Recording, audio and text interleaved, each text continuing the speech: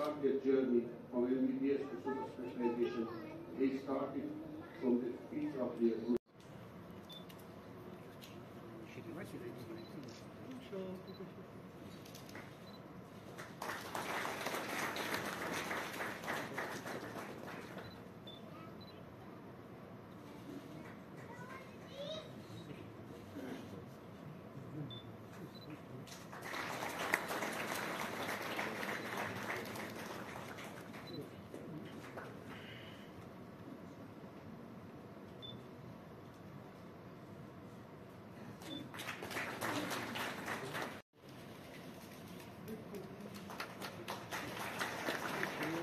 I'll be requesting Dr. Manjul Kumar.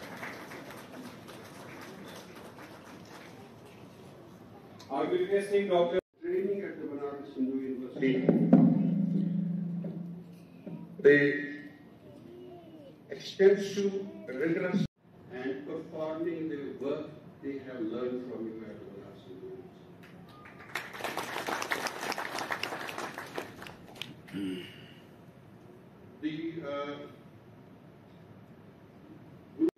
At Sharing Experience of Medical Sciences, the PhD alumni, Dr. Rashid, is with us. not only do they impart knowledge and training to the students, they inculcate that have their own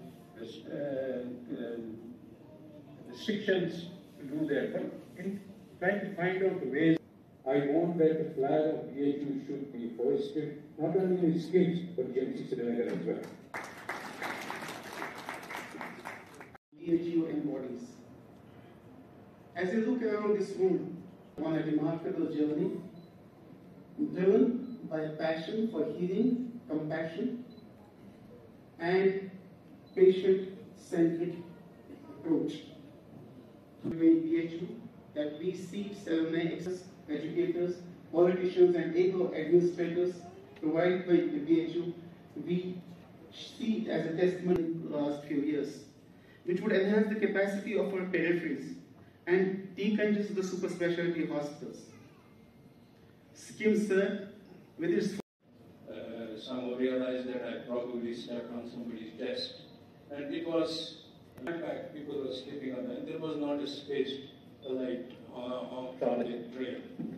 And during that time, next day we went, and the examination was conducted in a purely professional manner. We have been the beneficiaries of BHU, with 2 departments currently being headed by BHU pass-outs. Also, urology department of GMC Srinagar was headed by Dr. Mufti Mahmood, who was there recently. And on behalf of the medical fraternity of the UT, and I would be failing if I not say that thank you for giving us our Mamush Nazi as well.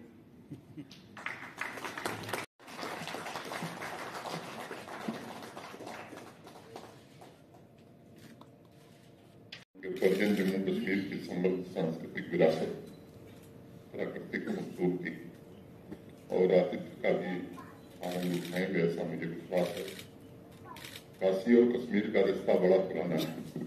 यहाँ विदस्ता है तो वहाँ गंगा है, अगर यहाँ शारदा पीठ है तो सर्व विद्या की राजधानी काशी है।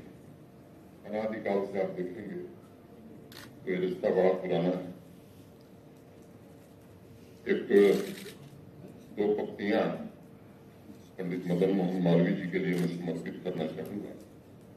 वेग था मेरे असार में हजार हुआ, वेग था मेरे असार में हजार हुआ, इसे चिराग से कितने चिराग जल गए।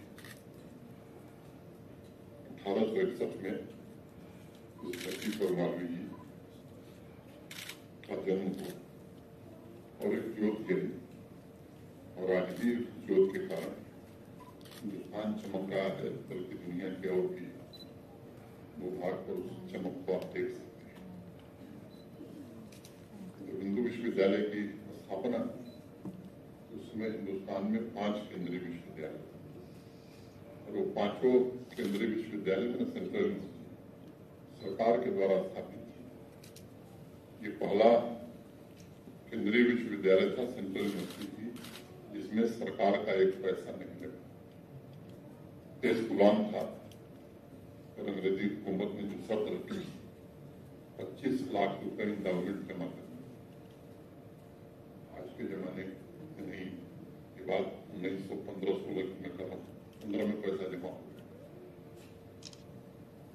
25 लाख रुपए इकट्ठा करना उस जमाने में सामान्य रूप से संभव नहीं। अनेक किस्से हैं, उसमें मैं नहीं जाना चाहता हूं।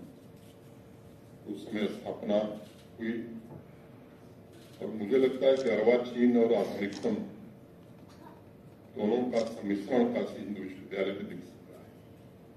जहां विज्ञान तकनीक के संस्थान बने, वहीं प्राच्य विद्या धर्म विज्ञान संकाय पर भी मालवीय जी महाराज का बड़ा जोर रहा।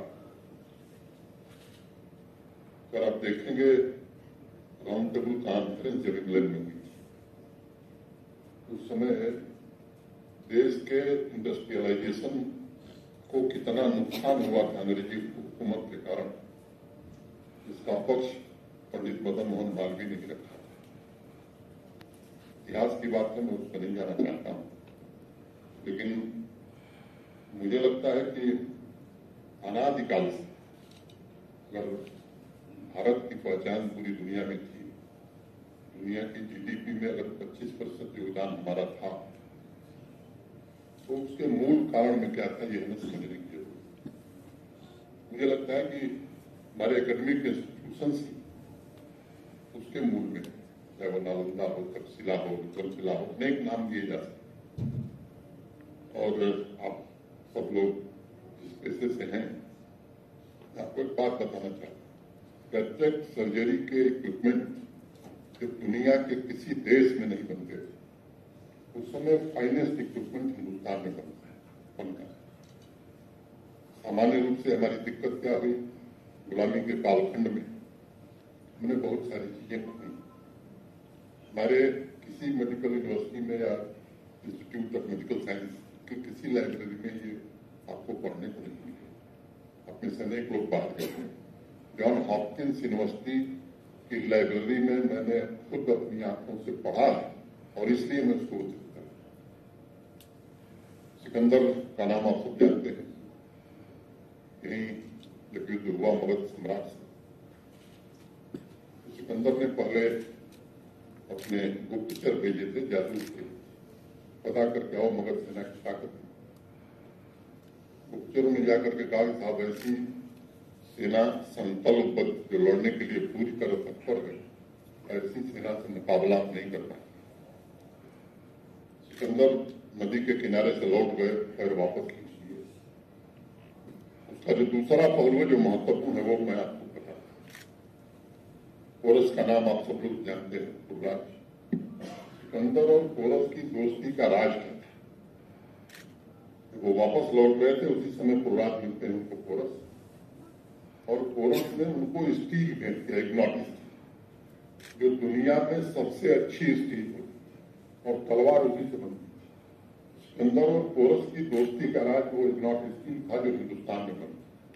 तीसरी बात मैं आपको बताना चाहता हूं, सर आइजैक न्यूटन का नाम आप सबने सुना है।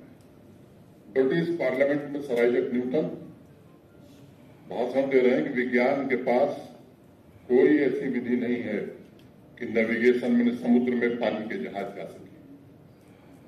उनके भाषण के पहले हमारे समुद्री जहाज सुदूर दक्षिण अफ्रीका का आगे सक्रोता एक जगह है, अगर आप जाएंगे तो वहां भी पाली में और संस्कृत में लिखे हुए अभिलेख मिल जाएंगे।